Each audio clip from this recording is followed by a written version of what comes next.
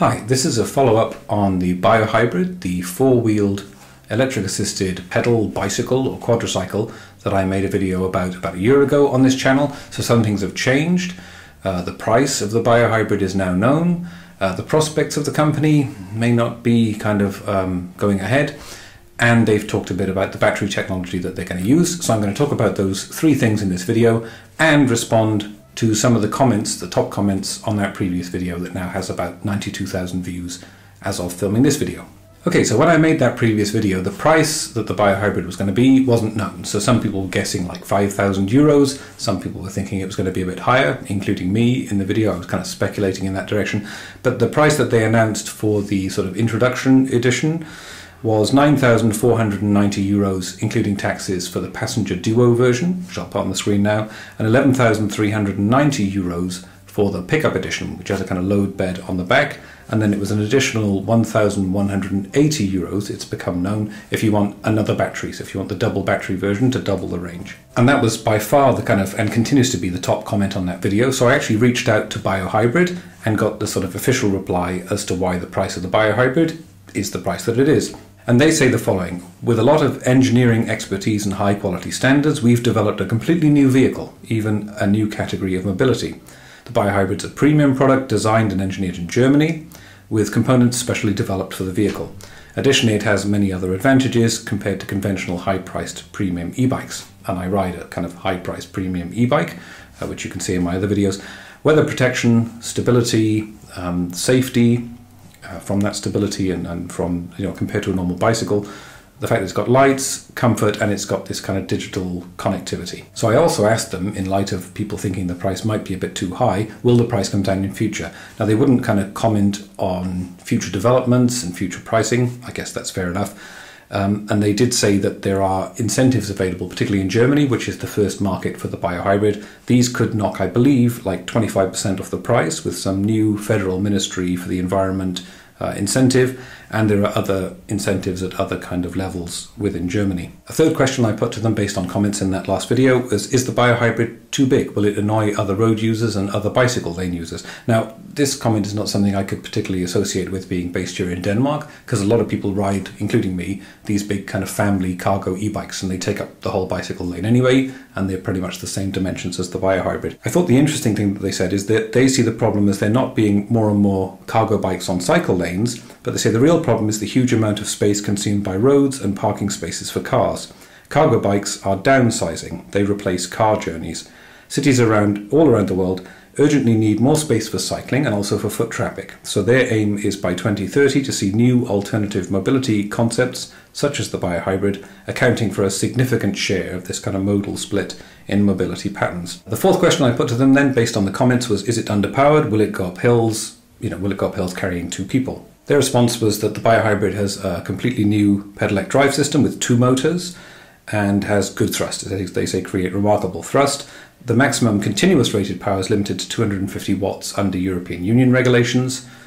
Viewers in the USA might be used to different regulations, including the Class 3, which I think allows 750 watt and driving off the throttle and so on. We don't have that here in the European Union, although you can have speed pedelecs, which require separate sort of conditions. They say the Biohybrid achieves a high starting torque and features drive-off assistance up to 6 kilometers an hour. So I guess if you're on a slope, you could use that kind of assistance. It's not a throttle, but it is a kind of starting assistance. And then they've also done some work, I guess, in Germany, because they say in Germany the maximum ascent allowed for the access to an underground car park is 15% incline, and the Biohybrid climbs that. So I guess they've tested that. And then they say, of course, well, if there's, steep inclines, it will affect the speed of the Biohybrid. I'd love to test that. Whether that becomes possible or not, we'll see, depending on the prospects of Biohybrid. Another top comment has been about, weather protection. Is it enough weather protection? Will it have doors? Biohybrid's response was, thanks to the fact that it has this kind of underbody and as well as the kind of roof and the windscreen, is that you do get quite a lot of weather protection anyway. So they say the rider remains almost dry in all weather conditions from their testing. They do say an optional door system that further increases weather protection is being planned, but they ask for patience because they're still carrying out tests regarding design and material. Another question I asked was, where can you park it?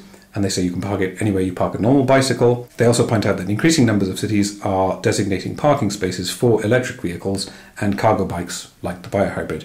I've seen this, I think, on their website. There's like a parking sign for cargo bikes now that you see in Germany. nothing like that in Denmark yet as far as I'm aware, but designated for parking for electric cargo bikes or cargo bikes. And they note that the biohybrid only takes up a third of the space of a car. A few comments then have been about whether it's easy to kind of steal it or vandalize it, and they say the biohybrid has what they call a holistic security concept, so it has an anti-theft mechanism. You'll be able to lock and unlock it and I guess check the status on that with an app.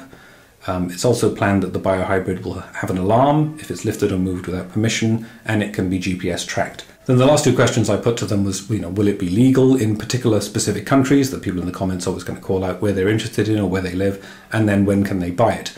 In terms of the legality, they're developing it very specifically for Germany at the moment, the kind of first hopeful market for it, and it complies with all EU directives there and all national legislation, and then they may be able to make later optional country-specific product adaptations.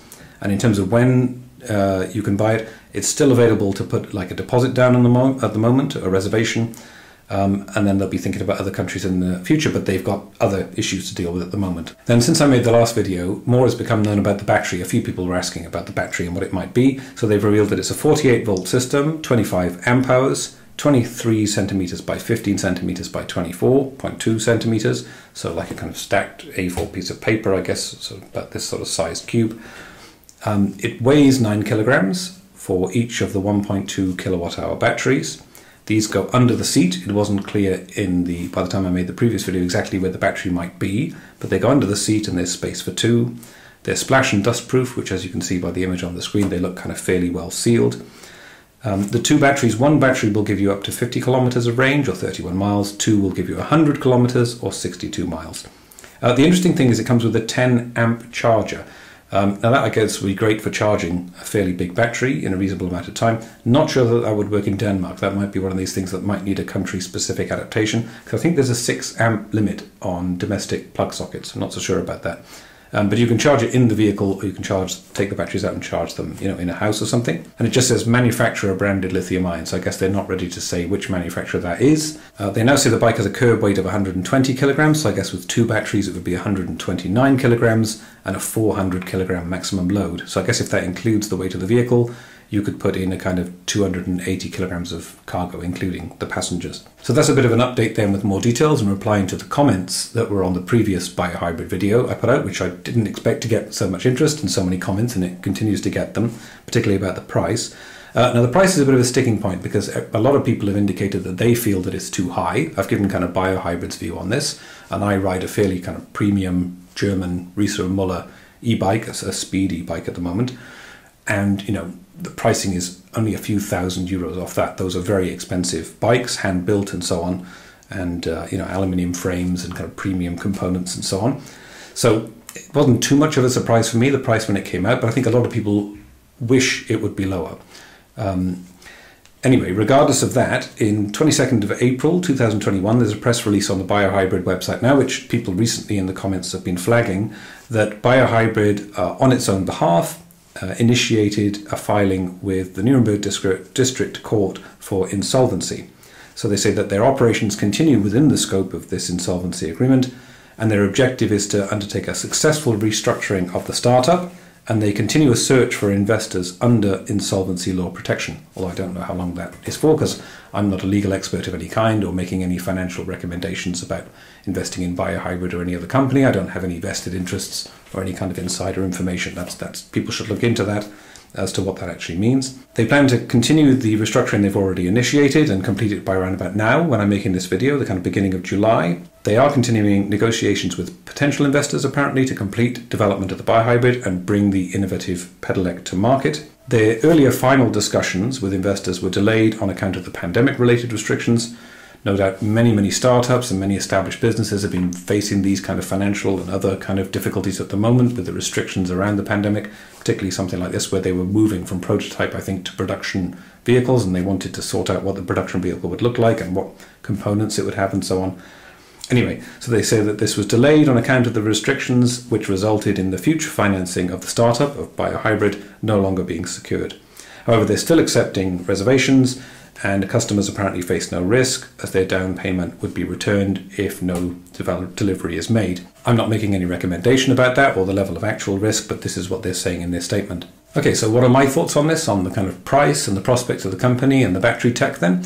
Well, on the price, it doesn't bother me too much. It is a bit high, but I can see how any company wanting to do something, original, and it looks like they've got a fair amount of kind of bespoke or specialized or newly developed components and systems in this bicycle, there's going to be a research and development cost to that, no doubt. Whether that company sort of, did too much research and development, could have developed something simpler, I don't know. I don't know their internal strategies and so on. I think they were aiming for something convincing, high quality, premium, safe, appealing. A lot of comments on the previous video, people liked it. They wanted it to be cheaper, but they liked it. They liked the concept, they liked the design, they thought it looked cool, they could see themselves owning one. I think for me, a lot of the prospects would be in the kind of delivery and cargo versions of it. I've seen the Swedish Velo Armadillo around, and they seem to be doing fairly well as a company, working with kind of logistics and cargo and delivery, and that's a four-wheel electric assisted Pedelec. So I guess biohybrid could have prospects there. And it would be great to see, not having petrol or diesel vehicles going around doing these kind of last mile deliveries and this kind of logistics, because there's often no need for it, I would say. There is obviously risk with developing a kind of new form of mobility, and it's kind of sad to see that they're in possible difficulties and that the biohybrid might not make it. I also note it kind of it worried me a little bit when I kind of saw this, and also saw another development in the UK with a company that I mentioned in the last biohybrid video, Drycycle, that they seem to be now auctioning off all of their prototypes and parts and the development vehicles that they've made so far. Now, I commented on that I didn't like the design of it. That wasn't to say that it wasn't an innovative, useful and valid thing for them to be doing, but they apparently have struggled with kind of getting interest on reservations, and now it seems to be they're auctioning off the parts. Maybe that was even yesterday or the day before at the time of making this video. But it really made me worry that this kind of new category of like a kind of stable, four-wheeled electric assisted bicycle or quadricycle with some kind of full or partial weather protection, the kind of thing I would love to have around, love to just sort of pop to the shops in it, love to take my kids to school in it, love to go out sort of touring in it and just sort of park it somewhere and get in and out of it really conveniently and drive it off right away. Without too much of the kind of theft worries and weather and stability worries of a two-wheeled bicycle, as much as I've grown to like those being in Denmark. It worried me that kind of development of those kind of vehicles is, stalled for now, around, difficulties with the cost of developing something like that, around customer opinions on the price. And I think it would be very sad to lose this kind of new category that's somewhere between, some sort of midway between a car and a bicycle. It's something different. And I think often there's a conservatism and a sort of, resistance around things that seem new like that. And some comments on the last video were, oh, who needs this kind of thing? Why does it look like that? Why does it have to be like that? Why does anyone need this kind of thing? And I think that's a shame, because the current things we know as bicycles and cars haven't been around forever. They're particular designs and technologies that were developed and evolved, and they've developed a lot of engineering expertise and cost savings and costs of sale that mean they could bring the price down. But, the kind of counterpart of that has been enormous environmental impact and carbon footprints that are causing, climate change crisis and so on. And I think there's space to develop something new in this kind of zero tailpipe emissions electric vehicle mobility space. So I would like to see, these companies, particularly biohybrid, succeed and bring their product to market. I would be interested in it if it became available where I lived. I'd love to test one. And I really think this whole thing about electric vehicles, I used to drive an electric car, it's a really interesting, pioneering development and a kind of bright light towards something, meaning that we can have the kind of mobility that, is convenient, is comfortable, is safe, is fun, but also doesn't have such a huge impact. Like my electric cargo bike that I rode my son back and forth to school in, it uses like less than a tenth of the most efficient electric car in its most efficient operation. We're talking about 10 watt hours per kilometre or something ridiculously low like that, compared to things in the hundreds for full-size cars, which if you're doing something within a city, commuting or something like that, you're doing the same kind of functional mobility purpose. And there's surely a space for something like this. So anyway, yeah, that's an update on biohybrid. I'll make another video if more becomes known about their prospects. I hope they do make it. As I say, I've got no vested interest in saying that. It's just to see something innovative make it, I think is always good. It's a shame someone like Sandy Munro or something who's been helping other startups in the electric vehicle space kind of learn about economies of scale and cutting weight and cutting numbers of components and cutting manufacturing, complexity and building in simplicity of these things to reduce prices. Maybe someone like that will end up working with biohybrid or something like it, and maybe we'll see these kind of four-wheeled safe, stable, fun, small-scale electric vehicles coming forward. So that's the update about the biohybrid. I'll just say a quick word in a kind of blog way about what I've been up to. I haven't been making many videos this year. One of the reasons is that I've been riding my electric cargo bike like crazy. Between March and June, across those 4 months, I put 4,000 kilometers on it, taking my son back and for a new school and still working from home. So it was there and back, twice a day, 45 kilometers a day, 225 kilometers a week, to one of the highest points in the city and back, and it just burnt me out basically. So I haven't had much energy for making videos. I hope to do more in future, so subscribe if you'd like to see what's coming.